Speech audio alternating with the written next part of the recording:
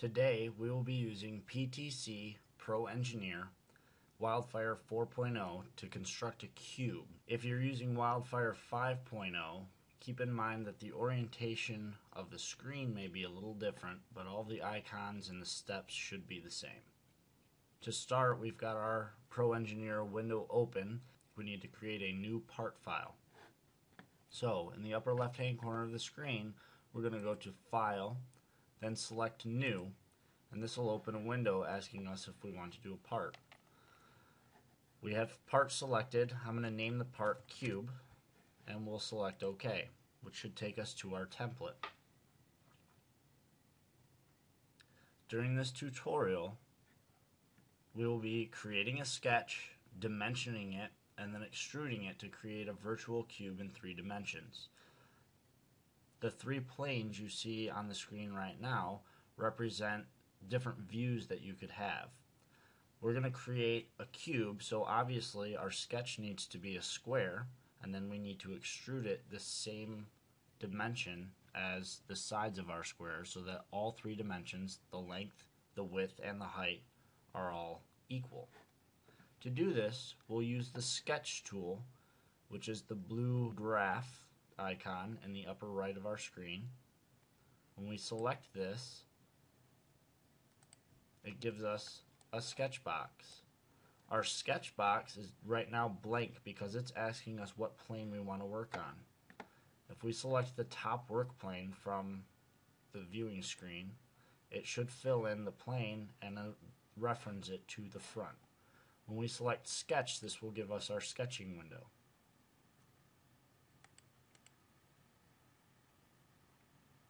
In the sketching window, you see a toolbar off to the right that gives you options to do lines, squares, circles.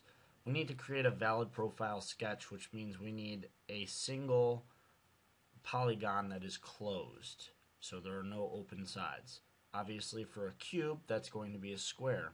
So we're going to select our rectangle tool. When we left click on it once, we now have a cursor that will snap to the horizontal or vertical axes if we want it to. It'll snap to the origin here if we want to in the center. I'm going to create a square that is symmetric about the vertical axis and symmetric about the horizontal axis, just to show you how to dimension those properly. So I'm going to start my rectangle in the upper left quadrant. I'm going to left click and release on my mouse. That started my rectangle. In order to get my rectangle out, I just slide my mouse across my desktop without clicking, and then when I get it approximately as big as I want, and I'm going to make it an odd dimension, I left click one more time and release. You'll notice that those dimensions pop up very briefly and go away. This is allowing me to add additional lines or polygons to my sketch. For our purposes being cube, we only need one sketch and it needs to be a square. So I will center click my black rolling ball of my mouse and it will give me dimensions. Now it gives me 4 dimensions here. It gives me the overall width of my rectangle, it's giving me the overall height of my rectangle, and then it's allowing me to dimension it off of the horizontal construction line or off of the vertical construction line. So the first thing I want to do is I'm going to create the width of my rectangle, and the way to do this is I'm going to double click the number representing the width at the top of my screen. For the purposes of our tutorial, I'm going to use 200 as my dimension, and then in order to lock that in, I have to hit enter or return. Now I've dimensioned the width of it to be 200. I also need the height to be 200, so I'll double click the height value.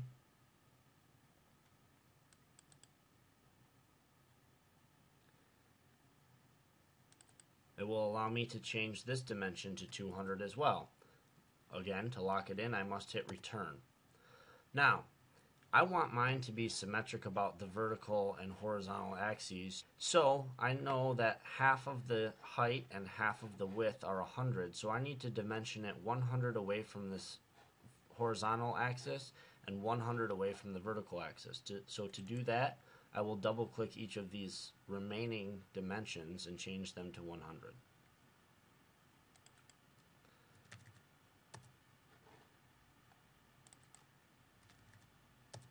Now I have a square that is symmetric about the horizontal and vertical axes. Now I'm done with this sketch, so I need to click the check mark, letting the program know that I'm done with my sketch and I need to get to my extrusion phase. Because I want you to see the extrusion, we're going to change the view by going up to our named view list at the top of the screen. I will left click it once, I will slide down, and I will select the isometric view. You'll notice my sketch, though it looks about the size of my work plane down here, is that red square that's on my screen.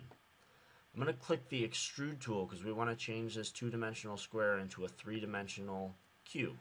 So the extrude tool on my screen is in the lower right. When I click on the extrude tool,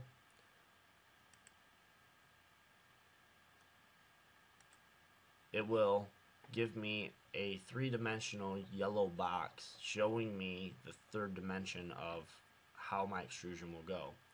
For our purposes, we need to change this height to 200 because our length and our width are 200, making it a cube. The other thing I want to do is I want to make this symmetric about the top work plane just to show you how to do that. So up here in our middle toolbar that has just popped up, the first thing we have is extrude as a solid. That's what we want. If we clicked the extrude as a surface, you'll notice that you could make a hollow box. We want to do an extrusion as a solid. The next icon is selecting the work plane view, meaning that right now we're just going above the work plane. I'm going to select that down arrow and click the second icon, which means I'm going to be symmetric about my work plane. You'll notice now my work plane divides my three-dimensional solid in half. Then the last thing that we need to do is change our dimension to 200. So I'm going to select the 86.6 that it defaults to, change it to 200 and hit return. When I've done this, you'll notice that my cube is now 200 tall, and I know that it was 200 wide and 200 long when we did our sketch, so this should complete our cube. The way we finish this is to go up to our green check mark here, let it know that we're done with our extrusion. When we click the green check mark, it will fill that in solid and we'll be done with our cube. If you want to get various views of our cube, if you hold down the center mouse button or the black rolling ball, and while holding it down, drag your mouse across the tabletop, you can view all sides of our three-dimensional object. Thank you for joining me today to learn how to do a cube using the sketch menu, drawing a rectangle on our screen, dimensioning that rectangle to become a square, and then completing this with an extrusion. I hope you will look at my other online tutorials, and if you have any questions, please feel free to email me. Thank you very much for your time. Have a wonderful day.